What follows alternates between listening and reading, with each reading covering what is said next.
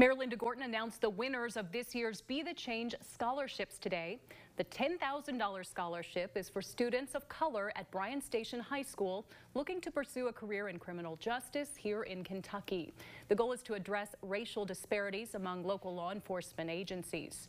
This year's scholarship recipients both plan to attend the University of Kentucky. This is just such an exciting thing. When I first found out I got this scholarship, I was just out of practice and I read the text and I started screaming. So,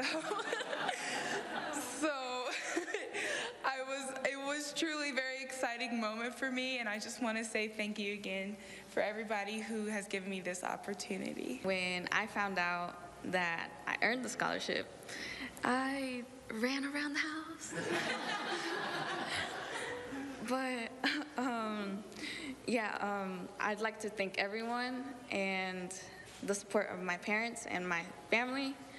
And yeah, thank you. So sweet. The scholarship is sponsored by the City of Lexington, Galls, and Central Bank.